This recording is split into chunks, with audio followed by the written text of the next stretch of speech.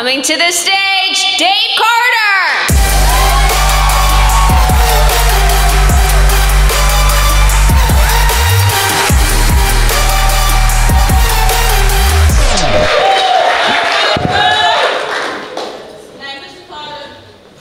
Hello. I know what I look like. Like a fat Frederick Douglass. I'll give you the full Frederick if you want.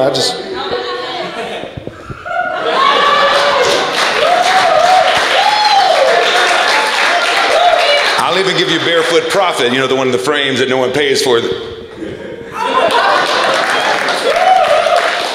A homeless Malcolm Jamal Warner. I get that all the time. A friend of mine had a nerve the other day to say, I look like Black Tom Hanks in Castaway. Another friend had a nerve to say, you look like Black Bob Ross. Painting happy asses. Like, okay, this is the Piedmont peach. That's how you make a happy ass. And y'all look too fucking happy. Y'all look happy as fuck. I'm married. I don't know, y'all married? Anyone married? No, good. Keep it that way. Don't get married unless you hate having hopes and dreams. If you hate having hopes and dreams, you know, oh, she looked married. I was thinking about getting married. Now you made me think twice. No, I'm very, if you would have told me before this pandemic that it'd be just me, my wife, and my daughter in a space that's about as big as this stage for 460 days, I'm like, we're gonna be stronger for it. We're gonna be great. Relationships. Shit is the worst thing. Don't get me wrong, I love my wife. I just hate being married to her, real talk. I love my wife. I hate being married to her. And y'all are single, keep it that way because y'all look like y'all found each other. Are you guys quarantine buddies? Are you guys a couple, married? A quarantine marriage? Even better. That's how that shit works. The quarantine happened, everyone had to get their buddy in because you guys stuck for 460 days. 460 days, man. And I'm not gonna lie to y'all, 460 days, I washed my hands about 1,398 times. Brushed my teeth, not a lie. 420 of those 460 days, I brushed my teeth. I showered 40 times in 460 days. Who do I have to impress? I'm married. I don't need to impress nobody.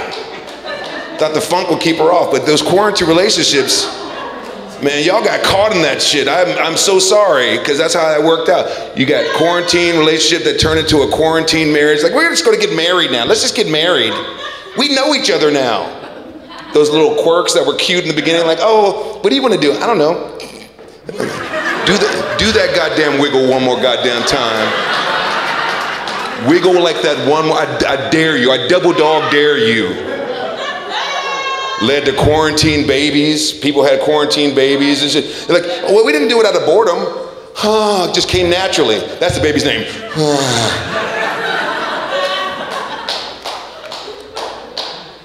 Led to quarantine divorces. That's coming out now that we're coming out of the thing. Oh, quarantine divorce. We're getting separated right after all of this. Quarantine divorces started happening. I feel bad for the pets because people were adopting pets left and right during the quarantine. Some of those pets are going back now. You know that first girl you started dating at the beginning, right before the quarantine hit, that emo chick you were dating, got the snake, brought a snake to your house. You take that snake right the fuck back. That snake goes back. But that girl you were with the whole time, like, let's get a pet. Let's get a pet. Let's do a pet. Baby, let's get a pet, for the quarantine. Taking those pets back and you break up with that girl. And now you got to go in the house. This is called a Chihuahua, Champ. Champ's at the house. Champ was never your dog. Champ never liked you. Champ is her dog. You got to come in. He's always biting at your heels. You come in the house, you got to tell that dog his mama's gone.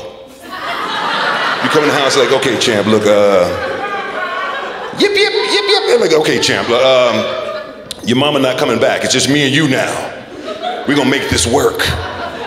You get him a little leather jacket because he's always shaking. You want to give him some self-esteem and shit. You want to know about himself. You take him to that park every day because that's your dog now. That's your dog. You walk, him shaking his little leather bomber jacket all the way through the park. That's your dog.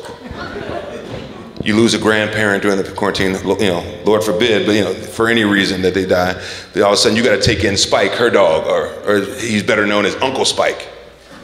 Because it's your grandma's dog. It's not your dog, it's your grandmama's dog. It's your grandmama, your parents, aunts and uncles, Spike, then you. You got Spike there, and they, come on, Spike, let's go outside, let's go walk, let's get that, and Spike just looked at you like,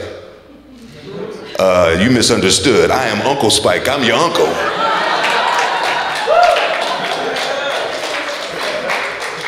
And why am I going outside? I don't go outside at your grandmama's house, why am I going outside at your house? And you better start giving me that human food I like. Real talk. I mean, don't get it twisted. This quarantine's been good for a lot of people and a lot of things. And my wife and I have learned how to make this work. I love her so much, I write a list on how much I love my wife, but I hate being married to her. I'm gonna read it for you right now. Love my wife, hate being married to her. I'm gonna write her a list every day. I'm gonna read it for you.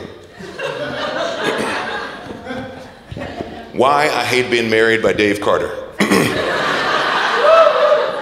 My wife cooks too good. I'm getting fat. No longer hungry for the struggle. She cares about my well-being, where I'm at, who I'm with. Bitch, you have all my stuff. I will be home eventually. My wife wants to have sex with me all the time. I told you what I look like already. You already know that part. But we had to figure out a way to do that on Zoom because, when you marry, I've been married for 12 and a half years. 12 and a half years. And, I have sex with my wife. Thank you. I have sex with my wife, for her, annual review. I pull out her paperwork for her anniversary. I pull out her paperwork for the annual review. So, we said, oh, Cindy, which do you prefer? Just sit down. I got some good paperwork here. Pulled it out of the box. Oh, a lot of room for improvement. That's how you start a fight when you're married, because you fight about absolutely nothing all the fuck. If you're not married, don't do it, because you will fight about absolutely nothing all the time. And I'm a man, I'm a grown man. My whole thought in the whole situation is, I'm like, oh, we're going to argue. Queensberry rules. I twist my mustache, I'm like, hello, let's just argue about the garbage. And she's like fucking Mike Tyson in the back of the room on the other side, just pacing back and forth and shit, just looking at you, pacing back and forth. I'm gonna bite your motherfucking ear off. And I'm gonna talk in it all night long. We found a way to get through it. She's got her annual bump for her raise. So we have sex again. We found a way to do it on Zoom. We do sex on Zoom now, it's good. Yeah, I'm in one room, she's in another room, it's great. I'm like, don't even turn the screen on, honey. It's okay, don't turn the screen on. Just listen to the sounds. I just close the laptop and I'm like, let's see what's on Netflix. Is it good for you, baby? Is it good? Okay, good. That shit works. We got a beautiful daughter. We got a beautiful, yeah, thank you. My wife is very white from Wisconsin. I'm very black from Chicago. We have a beautiful biracial child. This bitch, sorry. Never call a small child a bitch, but this motherfucker though, would take her to Hollywood parties and everything, because Hollywood, everyone's got kids now. And she would be with all the other kids and all the white parents. God bless you, white parents. It's so cute. They're like, River, don't. He'll come back. Rain, don't touch anything, don't touch anything. He's just expressing himself. Let my daughter think about touching some shit, doing some shit. Black dad, I'm like, hey, come here.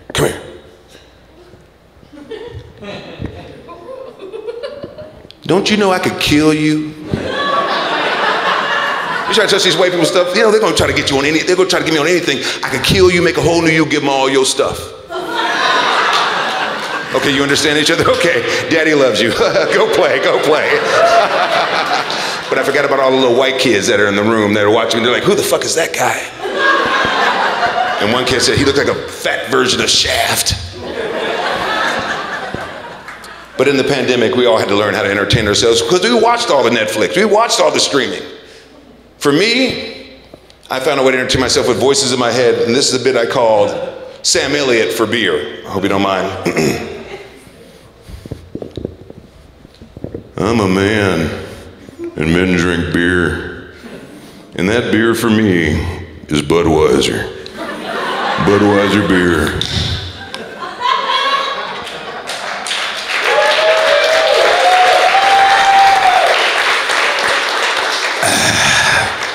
Damn, that's good. Today is a Sunday, and on Sundays, men watch beer and drink football. My beer is made with barley, hops, rice, and mountain spring water from that tap in the back. Budweiser beer.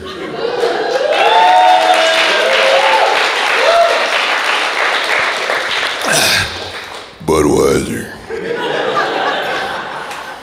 So, my wife and kids have moved out, and when a man's got time on his hands, well, he masturbates. But there's always time for a cold one. So when I'm rubbing one out with the left, I'm reaching for a cold one with the right. God bless Budweiser. Budweiser and masturbation, God bless him. Blue. My favorite color's blue. Budweiser.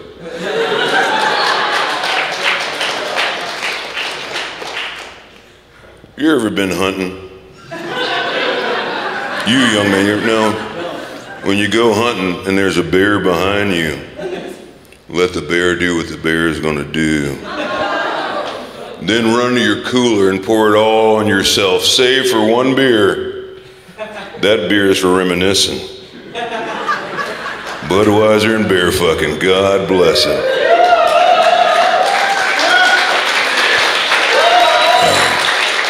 Budweiser. You ever been to prison? Well, when you get there, there'll be a man just as handsome as you staring right back at you, and he might pull out a blade, a knife, a blade. And he'll say, "Dance, gringo, dance."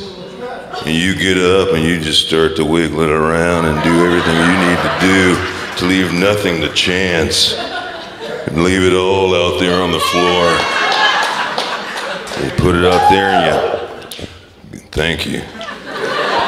You put it out there and you sit back down and he'll say, "Good job, gringo."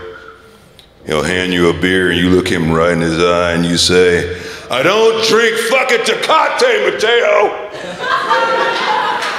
Budweiser.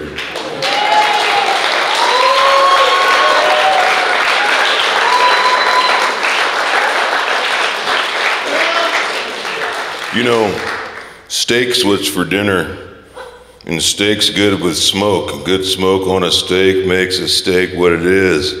But that smoke's even better when it comes off your ex Leslie's house as you watch it burn to the ground.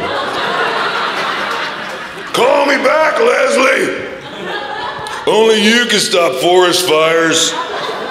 Budweiser.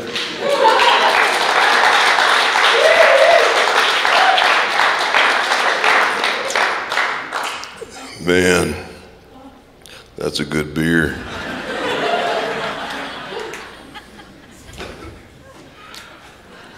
Why you guys all looking at me? I've been drinking this whole goddamn time. You ever wonder about existence, though? Like if we're just a speck of sand on...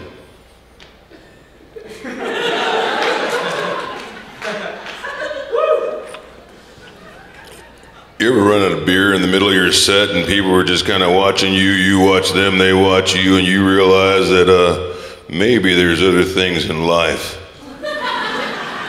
No, I haven't either. I drink Budweiser. There's always a Budweiser standing by. I'm Dave Carter, guys. Thank you. Enjoy the rest of your evening. Appreciate you all for being here. Have a great night.